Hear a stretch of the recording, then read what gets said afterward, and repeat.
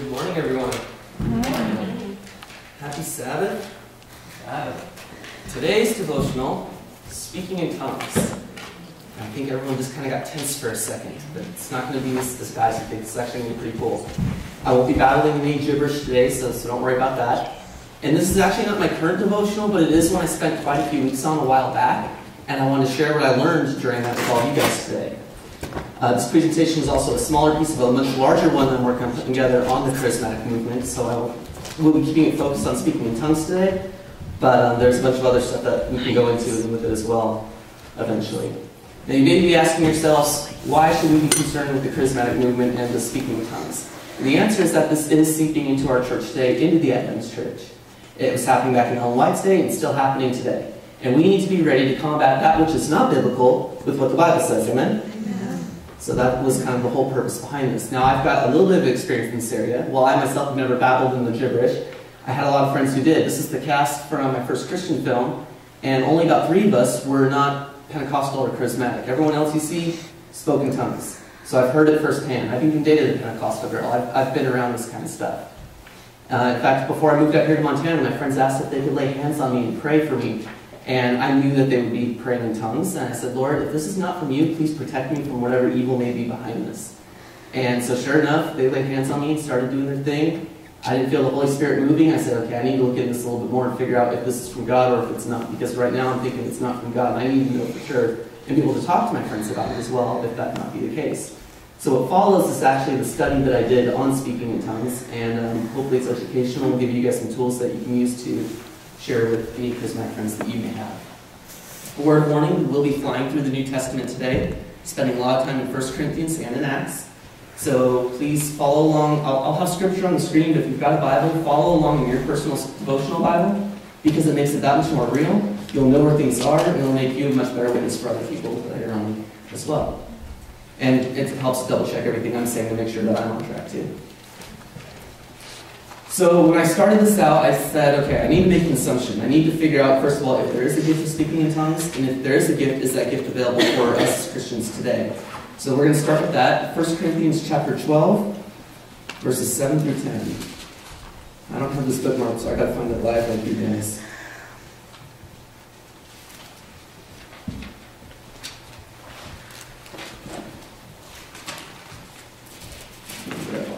First Corinthians 12, 7 through 10. The Bible says, but the manifestation of the Spirit is given to every man to profit withal. For to one is given by the Spirit the word of wisdom, to another the word of knowledge by the same Spirit, to another faith by the same Spirit, to another the gifts of healing by the same Spirit, to another the working of miracles, to another prophecy, to another discerning of spirits, to another diverse kinds of tongues, and to another the interpretation of tongues. Now, it's always a good idea to find more than one Bible verse. If you're trying to base doctrine on one verse, that's not a good idea. So let's go and look at another one. 1 Corinthians 12:28. And God has set some in the church, first apostles, secondly prophets, thirdly teachers, and after that miracles, then gifts of healings, help, governments, diversities of tongues. There we go again. And if 2 is not enough for you, we'll find one more. 1 Corinthians 14:39. It's just a page over for me here. Wherefore, brethren, covet to prophecy, and forbid not to speak with tongues. So when I found these verses, I said, okay, there is a gift of speaking in tongues, and we're not to forbid that from taking place within the churches. So this raises some other questions that we'll be asking here in a few seconds. Now, there are some denominations out there that teach that the gift of tongues is available for every Christian, and that unless you speak in tongues, you are not filled with the Holy Spirit. So I asked myself, is this scriptural and is this biblical? And we get the answer in 1 Corinthians 12, 29 through 30. It says, are all apostles? Are all prophets? Are all teachers? Are all workers of miracles? Have all the gifts of healing? Do all speak with tongues? Do all interpret? So, it says, are all. It's saying that not everybody has it. And if we go up to the verse we already read, 12:28, it says, and God has set all in the church or some of the church? Some in the church. Not everybody has the gift of tongues. So I said, okay, if anybody's telling me that I've not received the Holy Spirit because I don't babble like they do, then they're lying to me because that's not biblical. And what does the Bible say about those that speak not according to the Word? There's no light in them. So that was kind of a real shocker for me when I came across that. So another question I asked myself, according to the Holy Scriptures, what is the gift of tongues? It is available. Is it this gibberish that we see, or is it something else? A lot of the Pentecostal Christians, charismatic Christians, would say that the word unknown, used in some of the verses we've looked at and will continue to look at, means the language of angels. And they get that from 1 Corinthians 13, verse 1. It says, "Though I speak with the tongues of men and of angels, and have not charity, I am become as a sounding brass or a tinkling cymbal." And so they're taking one verse that talks about the tongues of angels, and they're saying, see, Paul spoke in the tongues of angels, and that's exactly what we're doing. Well, is that necessarily right? Because unfortunately, the word unknown that we see here in 1 Corinthians 14:13, "Wherefore let him that speaketh in an unknown tongue," that word is italicized. And that means it was not in the original text, which means you cannot find the definition of that in concordance. So to say that the unknown tongues, the tongues of angels, is where they get based that off. I don't know, that doesn't make sense to me. So what did Paul mean when he said he spoke in the tongues of men and of angels? If you read the next verse here, so we read the first one, 13:1. "And though I have the gift of prophecy and understand all mysteries and all knowledge, and though I have all faith, so that I could remove mountains and have not charity, I am nothing." So question, did Paul have all faith? Did he understand all mysteries of the world? No. So the word "though" simply means even if. So if we translate it, even if I speak with the tongues of men and of angels and have not charity, and becomes a sounding brass or tinkling cymbal. Even if I have the gift of prophecy, even if I understand all mysteries. So did he speak in the tongues of angels? We don't know. The Bible doesn't actually tell us. It just says even if he did. When we stumble upon a tough concept in Scripture, we're trying to figure out what this gift of tongues is. We're not getting it right here in the basic text. We need to go elsewhere. Should we let the pastors tell us what the interpretation is, or should we let the Bible interpret itself? I usually prefer to let the Bible interpret itself. It kind of works out usually a lot better. There are only 3 examples of speaking in tongues in the New Testament. It's mentioned many times, but there's only 3 examples. We find those in Acts chapters 2, 10, and 15. And we're only going to look at the ones in Acts chapter 2 today for the sake of time. If you turn to Acts chapter 2, verses 1 through 8. The Bible says, "And when the day of Pentecost was fully come, they were all with one accord in one place. And suddenly there came a sound from heaven as of a rushing mighty wind, and it filled the house where they were sitting. And there appeared unto them cloven tongues like as of fire, and it sat upon each of them. And they were all filled with the Holy Ghost, and began to speak with other tongues as the Spirit gave them utterance. And there were dwelling at Jerusalem Jews, devout men out of every nation under heaven. Now when this was noised abroad, the multitude came together and were confounded, because that every man heard him speak in his own language. And they were all amazed and marveled, saying to one another, Behold, are not all these which speak Galileans? And how hear we every man in our own tongue wherein we were born?" We drop down a few more verses, verses 11 and 12. "We do hear them speak in our tongues the wonderful works of God. And they were all amazed and were in doubt, saying to one another, What meaneth this?" This is the first time speaking of tongues is recorded in the Bible. And does it sound like they were speaking gibberish like a toddler? No, it had a purpose to it. We'll look into that purpose here in a second. But first, God's prophet, Mrs. White, says, "The Holy Spirit, assuming the form of tongues of fire, rested upon those assembled." This was an emblem of the gift then bestowed on the disciples, which enabled them to speak with fluency, that's my emphasis added, languages which had heretofore been unacquainted. Acts of the Apostles, page 39. Now this is great for those of us that believe in Mrs. White, but there are Adventists and other Christians that don't believe in Mrs. White. So we need to be able to prove from Scripture that this is just an unknown language that was being spoken. And when we look at verses 4 through 6, we actually get the what, the why, and the effect. Verse 4 gives us the why. They began to speak with other tongues. Why did they do it? Because there were men gathered out of every nation under heaven. And the effect was that every man heard him speak in his own language. In fact, the word tongues is Strong's word 1100, and it simply means an earthly language. So another question I had to ask myself, okay, I'm learning it's an earthly language, but there's still some people out there that claim it's a personal prayer language. Could speaking in tongues be referred to as praying in the Spirit? We'll hear that term a lot when you interact with charismatic people. And the Bible said in verse 11, Acts 2:11, it says, "We do hear them speak in our tongues the wonderful works of God." The purpose of speaking in tongues was to spread the gospel, not to be a personal prayer language between you and God. So now that we have a definition, let's go and jump back to 1 Corinthians 14 real quick. Hopefully we'll be flying around. In verses 12 to 14, it says, "Even so, ye, for so much as ye are zealous of spiritual gifts, seek that ye may excel to be edifying of the church. Wherefore let him that speaketh in an unknown tongue pray that he may interpret. For if I pray in an unknown tongue, my spirit prayeth, but my understanding is unfruitful."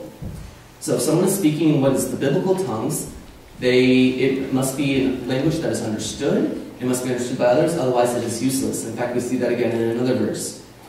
14 verses 27 and 28. If any man speak in an unknown tongue, let it be by two or at the most by three, and that by course let one interpret. But if there be no interpreter, let him keep silence in the church, and let him speak to himself and to God. So, keeping this all in mind, earthly language, purpose is spreading the gospel, not gibberish kind of stuff. I'm going to show a quick 30-second video of some teens speaking in tongues, as they call it today. And I want you to ask yourselves, is this really with the gift that was manifest back at Pentecost?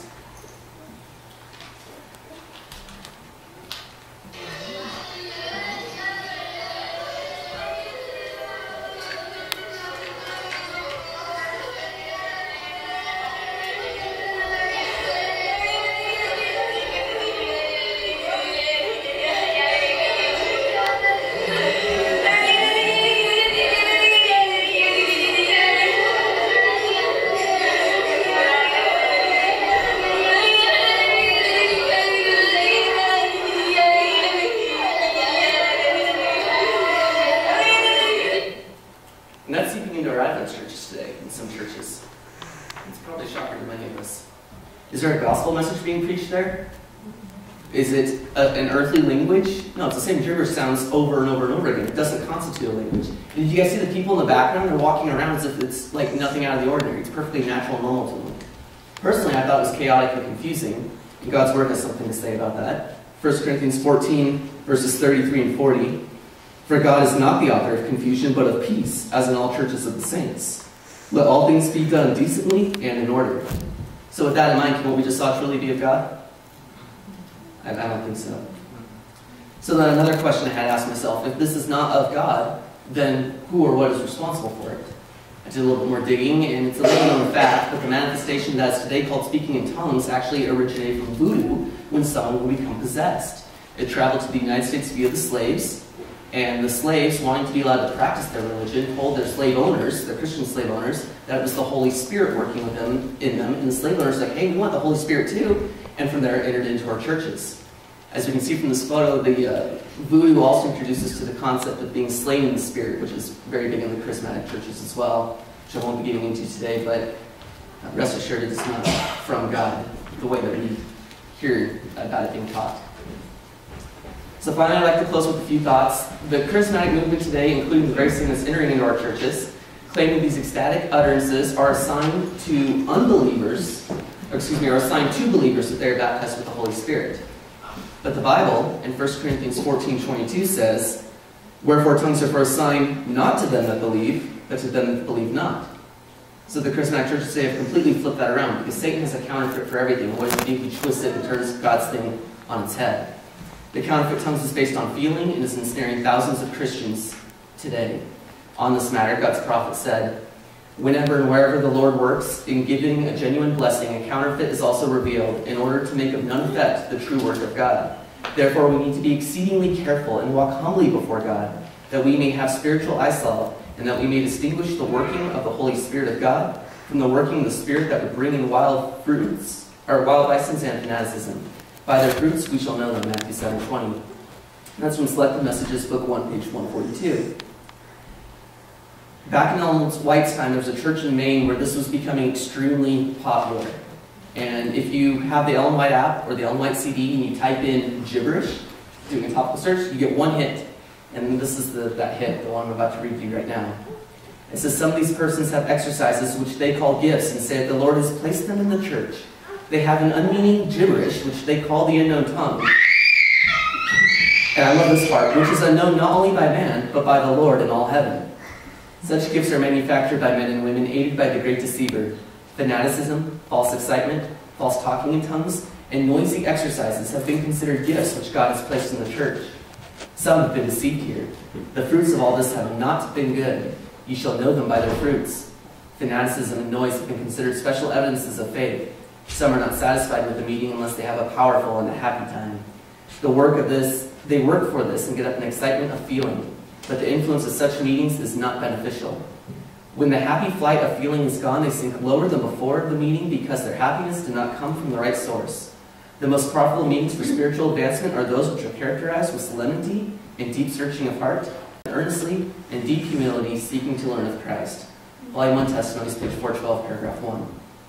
So we've covered a lot of ground, and like I said, this was just the study that I did. It's more than enough proof for me that when people say they're speaking in tongues, I always want to say, well, what do you mean by that?